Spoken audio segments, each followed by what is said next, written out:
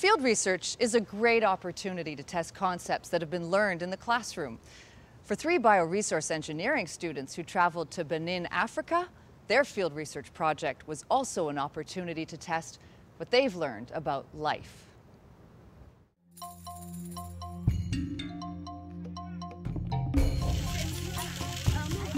Rice.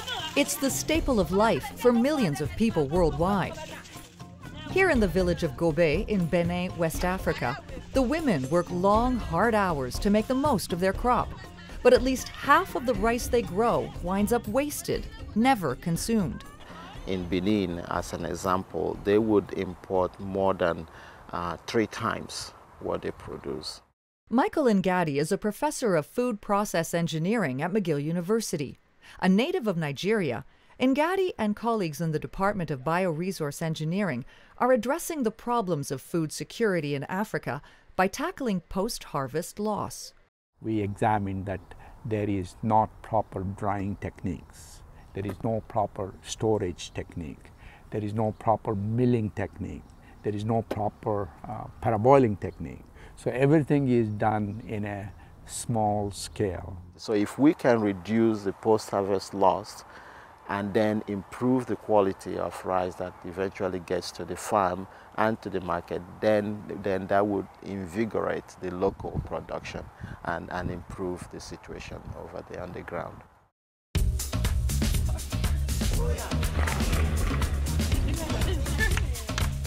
Over the summer months, 3 bioresource engineering students from McGill set out on a fact-finding mission to Benin. What were current rice processing practices, and what could be done to improve them at the village level? I was actually very fortunate that we had 3 female students, because we were working on rice and most of the rice processing is done by women. And it's still quite gender differentiated in that society. Robert Koch, emeritus professor of engineering, accompanied the students to Africa. Their job would be to assess the efficiency of the clay stoves and metal inserts used to parboil rice, and to work with the village women to understand the challenges they face and come up with solutions. And seeing that we were girls, women, coming to them, talk to women, they saw it a lot better than if it was only men that came to talk to them. Undergraduate students Stéphanie Dumais, along with Audrey Yank and Stéphanie Maillet, determined that more than 50% of the energy created by the burning wood was actually being wasted. This is the traditional stove that the women are using in the village in West Africa mainly. So what they're doing, they're putting a fire underneath and they're simply putting the cauldron on top. So as you can see, there's a lot of heat dissipation due to the wind. The smoke coming from the traditional stoves also poses a health risk to the village women. So the students began designing a more efficient stove, one that would also channel the smoke better. Like that was our first model that we built over there. Since we just tried to block the wind, so reduce the heat dissipation. And after that we went with a little bit more sophisticated design, which is this one. Yeah, this one. So with this one, what's good about it is that the cauldron sits inside the stove, and you have walls coming up. The students use materials that the villagers can easily find, like clay.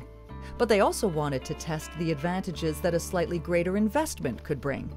So by putting a chimney, we want to see how we could increase the efficiency of the stove and to try to reduce the health problem due to the smoke by only adding small pieces of metal that would just increase the cost just a little bit. They really learned to think about what heat transfer and energy, what it really means sort of as it happens in the field. And they learned to deal with the frustrations that can come when working in the field. The tools didn't always work, the electricity would go off, the water would go off, the transportation wouldn't show up, but still you have to keep going, and so you have to learn how to cope with that and keep a really good sense of humor. That's the most important. Another challenge facing the villagers is fuel. Wood is scarce and deforestation is a growing problem. The women, responsible for collecting the wood, must go ever deeper into the forest to find it. The students decided to use the wasted plant material from the rice husks to make fuel briquettes for the fire. They used their engineering skills to design a press. The students wanted a machine that required only human power, something the villagers have in ample supply. They then made a mash consisting of chopped rice husks mixed with a binding agent, like water.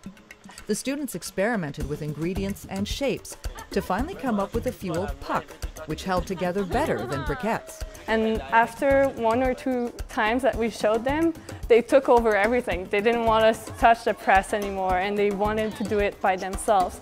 And they did it really well. It was working, it was efficient.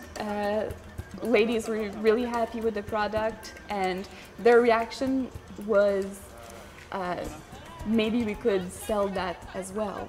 So that could be an extra income.